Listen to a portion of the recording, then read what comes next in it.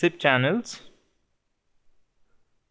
This section is more relevant for international calling people. From here we can do SIP channel configuration.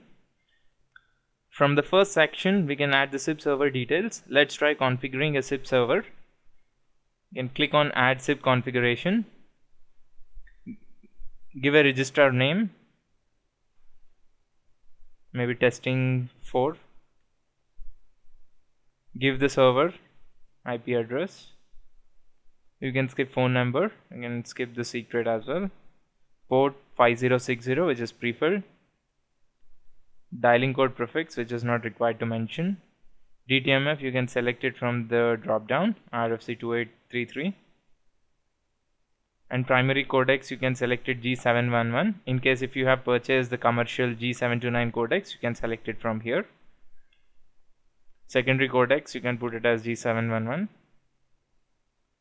Select interface, you can put it as ETH1 or ETH0 based on to which Ethernet port your bandwidth line is connected. And allocate the bandwidth. Let's take, if it is a 4 Mbps line, you can select it as 4096 kbps. No need to mention unit cost per minute.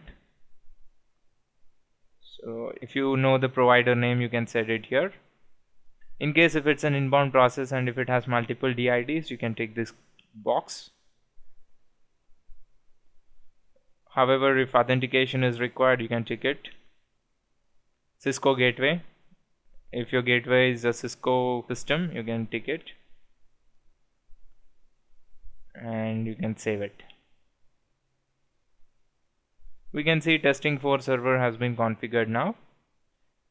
In case after configuring it, if you want to change the DTMF, you can do it from here. You can select the DTMF and click on save. Similar with the codecs. If you want to change the codecs, click on change codecs and select the codecs that you want to use and click on save.